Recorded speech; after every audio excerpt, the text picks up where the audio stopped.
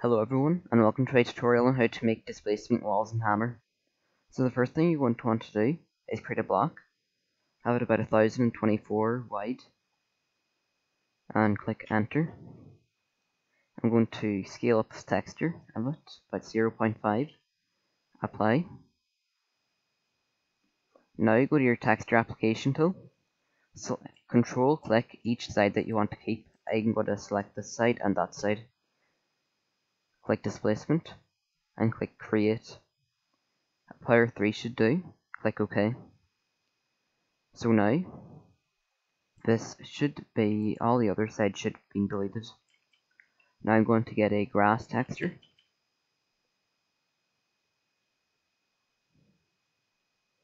And I'm going to select that. And we can make it bigger if we want. So now that it's all selected, make sure it is selected, and then you use this tool, the face application tool. Select displacement, paint geometry, and make sure that this is on the correct angle. So the Y angle, the Y axis on here is going up and down, and the X axis is going left and right on here. So as you can see, we want it to come out this way, so we're going to use the Y axis. And you can see that if we paint it, it works.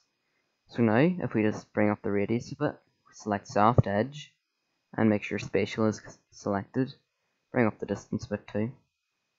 We can now paint it.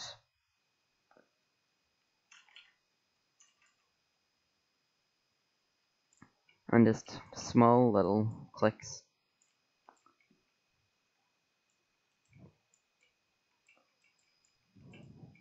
And as you can see, it automatically works for the top as well.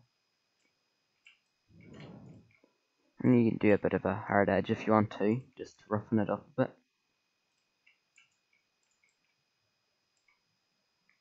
And you can shift drag it out here if you want.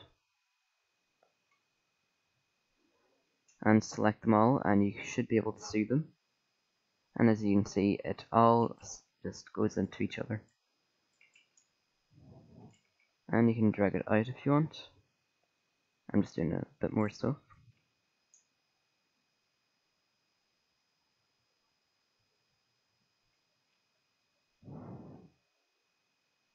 And as you can see, it works very well.